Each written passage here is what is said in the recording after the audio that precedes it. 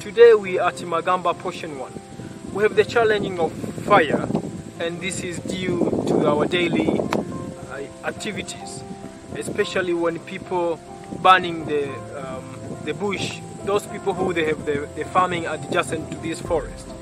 The fire is over controlled, then running out to the forest. But also we have the challenging of the people come to the forest illegally and burning the charcoal. Then also it happening, the fire is over controlled, then it happening to destroy all these forests. We're here to planting the trees in order to recover all these areas that have been getting this problem for fire.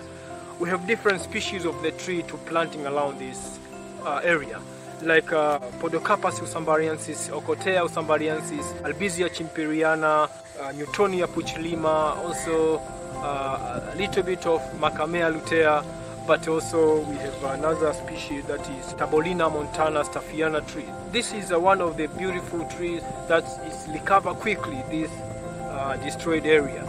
We also, why are we come to recover this area? Because Magamba Natural Reserve is one of the hotspot area for the biodiversity, but also this area is among of the area that is very important for having the water source that is helping all the people living around this Lushoto. Thank you so much, Vidrala, for planting with us.